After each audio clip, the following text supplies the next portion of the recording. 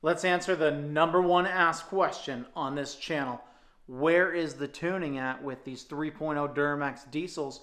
And let me tell you, I am a little bit closer than we were yesterday. So here's the deal. All right, so a couple months ago, we had several companies working on tuning for these trucks.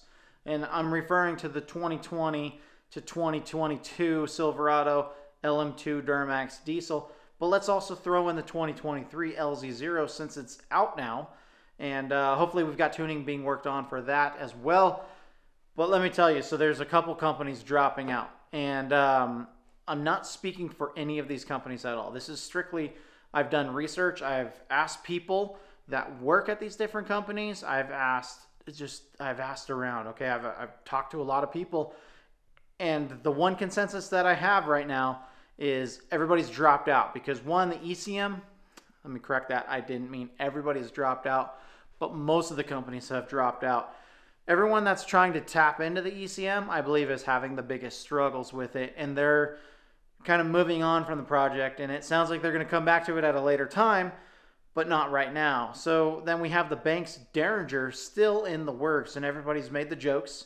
I know I've been seeing them. I'm part of them. I think it's funny too because they just haven't hit the deadlines that we all wanted. But let me tell you, it's still in the works. So that's fantastic news, especially when you consider that everybody else is scrapping these things or just delaying them. But the Derringer is still in the works. And from what I've been told, again, I'm not speaking for anybody, is that we're shooting for end of Q1 is the target date. So Q1 of 2023. Which that's realistically only 3 months around the corner. And that's fine. I think we can wait another 3 months for that thing, right? So let's just assume 3 to 6 months, because the question that I asked was, what is taking so long? Why is the holdup? What's going on?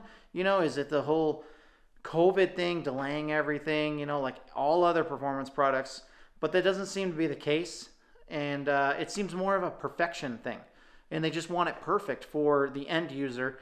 And that's what we've all learned on the bank's products is that they seem to be extremely high quality, top level, and we have that expectation on every single product that we get from them. So with them taking this additional time to make it even better, to make sure that it's trouble-free, everything about it, that's pretty much what we want, right? So it's coming. That's the word that I've got right now. And I would call it a credible source, so definitely a credible source, and I do appreciate that info. And as I get more info, I'm going to relay it out to you.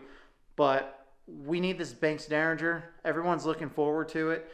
Banks knows that we want it, so I would say keep letting them know that you want it, so that way they continue working on it and don't scrap it like the other companies did because it was a little bit more difficult.